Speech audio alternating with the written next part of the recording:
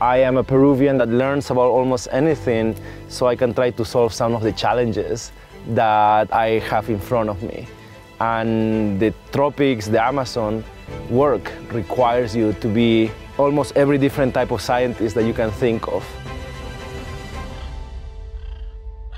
So my research is rather broad. I work from the very small scale, few centimeters, to really large scales in different ecosystems. I focus a lot on studying how microbes interact with plants and fix carbon or release CO2 and methane.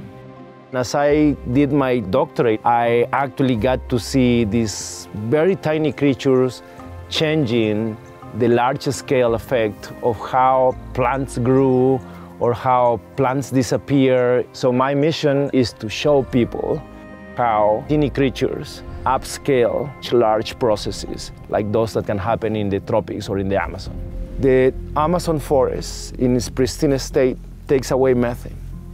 When gold mining comes and flips the structure of the soil, changes the chemistry of how water moves, changes the microbes, changes the functions, 20 years later, still looks like a desolate environment where if you plant something, it struggles very, very much. And what we are finding is a very unhealthy soil that has lost the capacity to help us reduce the challenge of climate change through greenhouse gases. When you lose that, you are making a significant global change. Any field work should always connect and draw on the knowledge of the locals. And we need to establish strong bonds with them, because only through those strong bonds we actually advance much farther our scientific questions.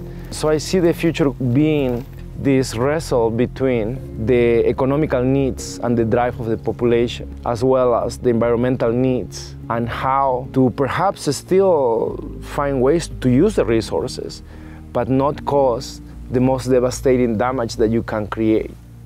Being a Nat Geo explorer allows you to work with this community and achieve way more than you would have achieved alone. In my own view, my efforts gets new students, local people. They come out also with new attitudes, and they go spreading these efforts to improve, sustain, repair in the Amazon.